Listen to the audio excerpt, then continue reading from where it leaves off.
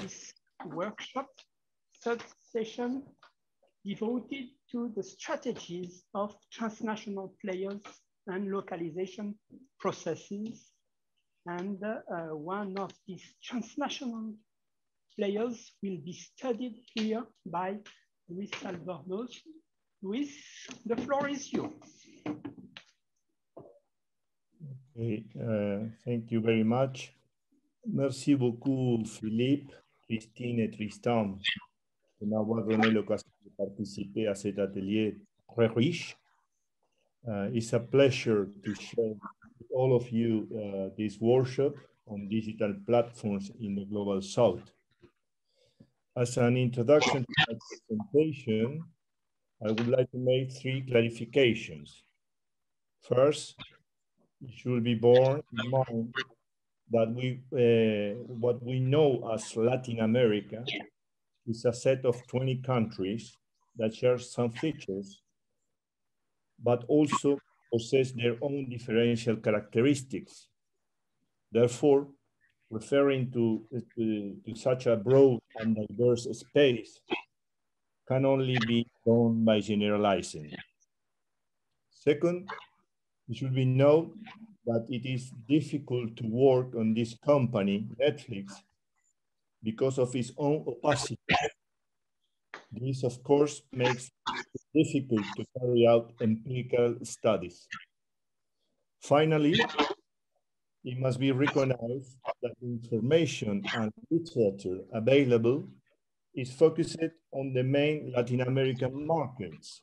I mean, Argentina, Brazil, and Mexico, while information in medium and small markets such as Bolivia, Ecuador, or Guatemala is practically non-existent. Well, as you may know, today, Netflix is the world's leading provider of subscription video on demand services. At the beginning of the last decade, this US-based company began its aggressive international expansion.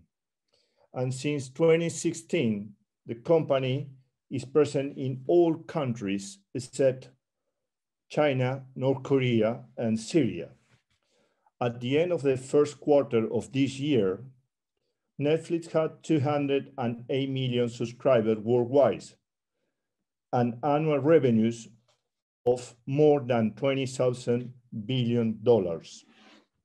Latin America and the Caribbean region was the second foreign territory where Netflix ventured in September 2011, 1 year after its initial expansion to Canada. As declared in the letter to investors from the third quarter of 2011, Netflix top executives wanted to have the first mover advantage in a regional market that was going to be many times the size of the Canadian one. Netflix launch in Latin America took place in a general context shaped by both factors that favored the company's integration in the region and also factors that presented obstacles to this integration. Factors that contribute to the successful deployment of Netflix service include, firstly, audiences accustomed to consuming American audiovisual content. This is a historical presence of audiovisual American productions in the regions through movie theaters, free-to-air television, pay TV, and also through informal access channels. I mean the reproduction and commercialization of films and series outside the legal market.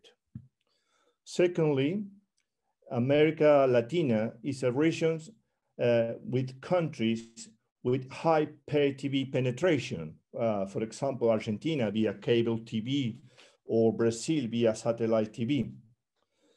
Thirdly, Netflix was a pioneer company in offering a catalog of attractive titles via streaming. In countries with high pay TV penetration, such as Argentina, the cord-cutting phenomenon did not occur. And finally, the entry of Netflix into Latin American markets was without any kind of regulations. There were and are currently not audiovisual authorities monitoring Netflix performance. Against these positive factors for the company, there were a number of elements that hindered Netflix performance, which the company itself described as infrastructure challenges.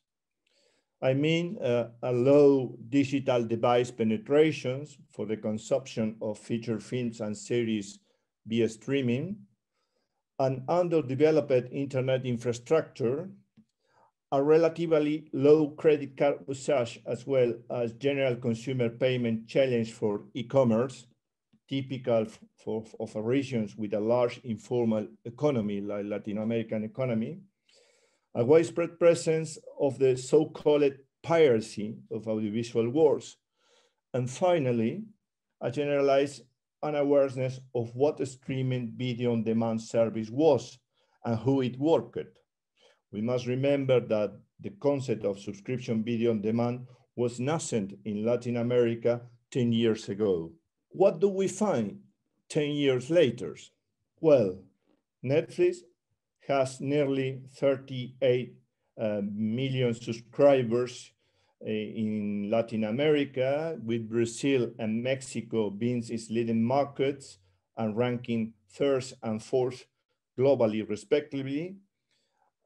In a context marked by the pandemic and mobility restrictions, Netflix added nearly 3.6 million subscribers between April 2020 and March 2021. And you have in the slide some data about the company. For example, the revenues, the 837 millions dollars of revenue in the first quarter of this year, it is more or less about the 12% of the total revenues of the company.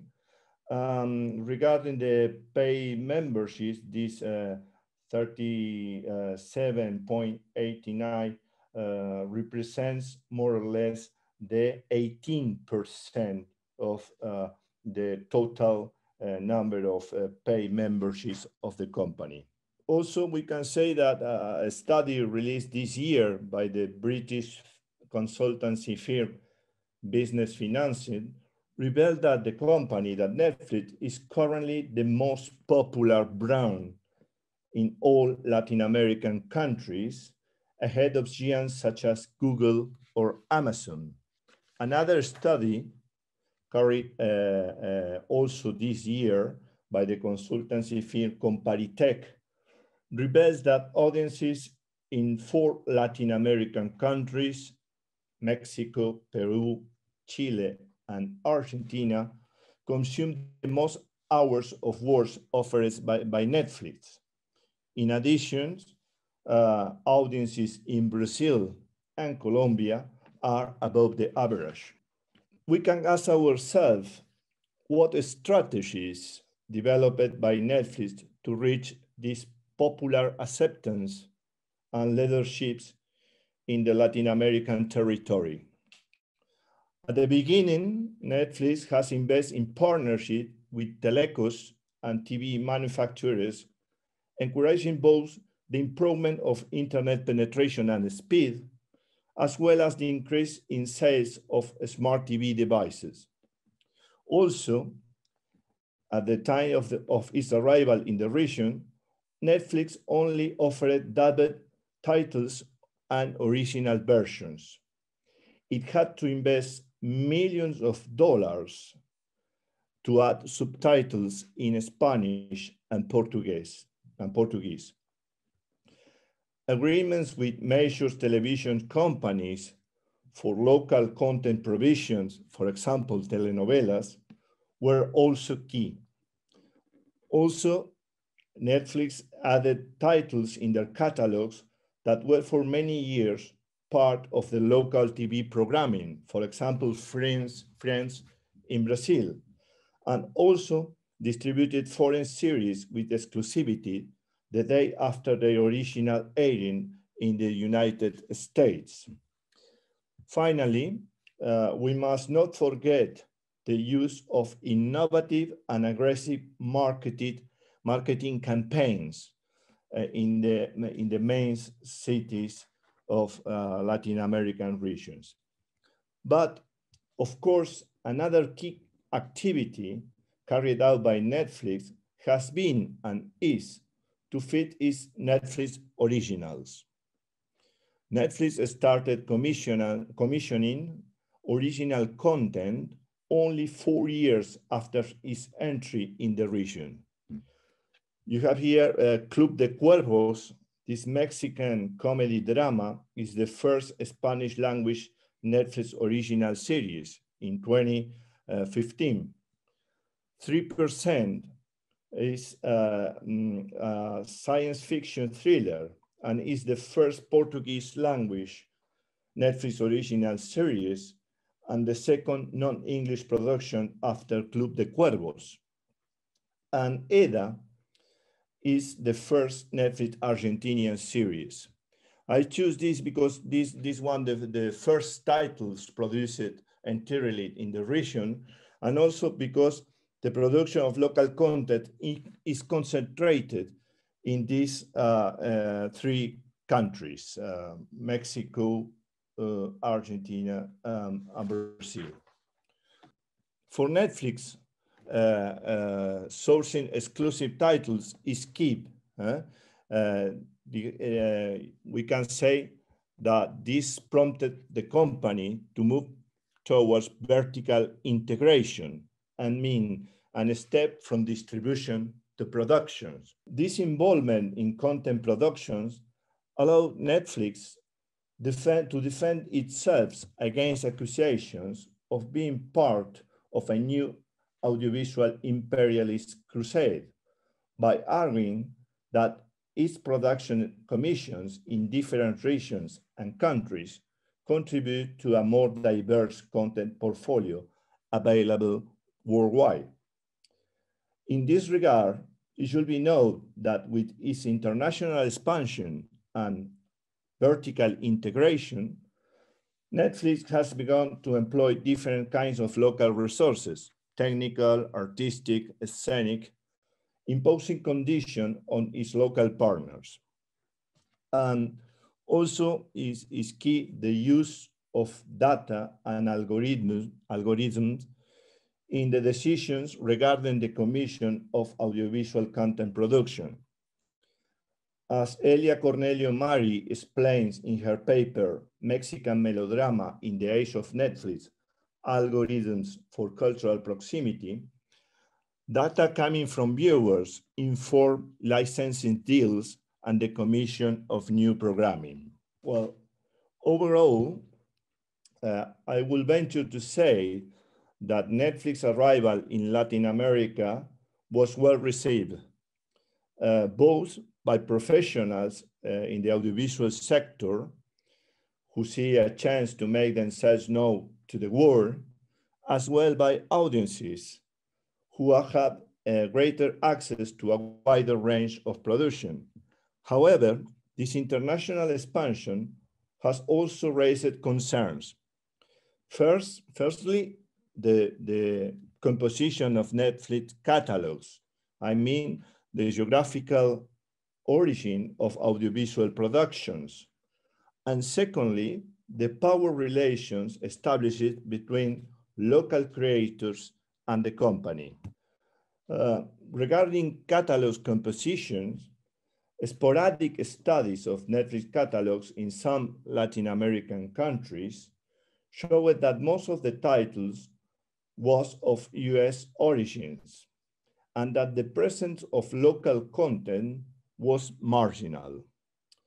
This is a matter of concern that echoes long-lasting discussions about media imperialism. And this raises some critical voices. For example, Gabriel Levy expressed that although it is fair to recognize that Netflix has incorporated some content produced in the region, the Latin American region, there is a notorious foreign hegemony that could put at risk the cultural identity of our countries and all their social cultural wealth. Also, in Mexico, the president of the Academy of Motion Pictures Arts and Sciences, Ernesto Contreras, asserted the need for domestic content that ensures our film sovereignty, which is not only related to an industry, but to the presence on a screen of our memory, identity, and cultural diversity, as opposed to the standardized and hegemonic views of the American industries.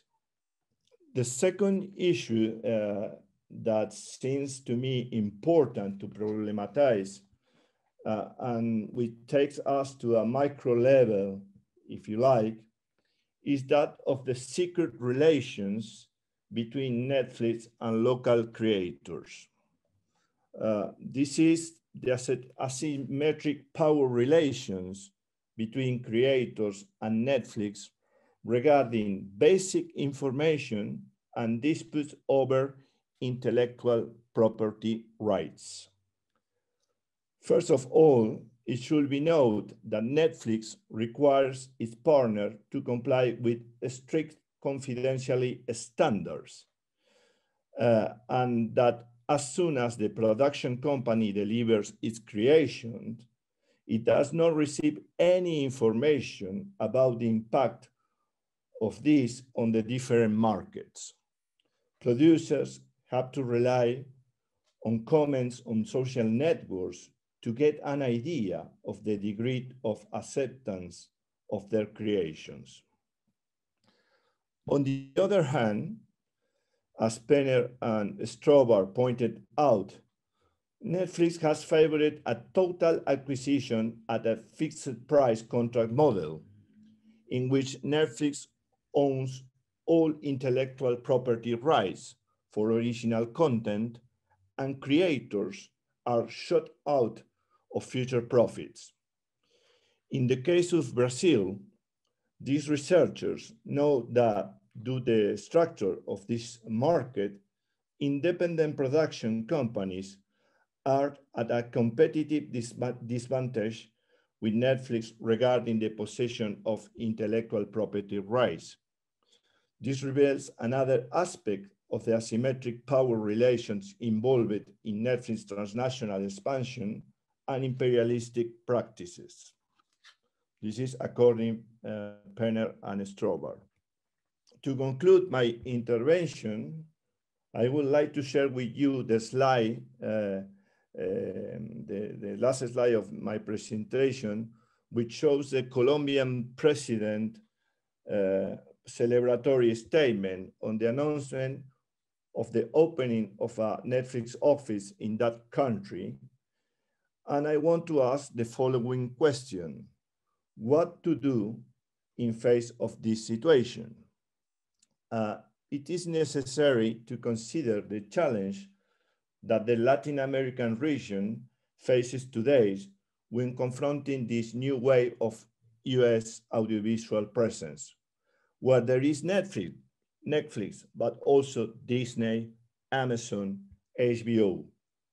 And this enormous challenge is taking place in a context marked by economic instability, as Rodrigo Gomez pointed out yesterday, and also by political polarization and institutional instability. Thank you very much, Luis. It was fascinating.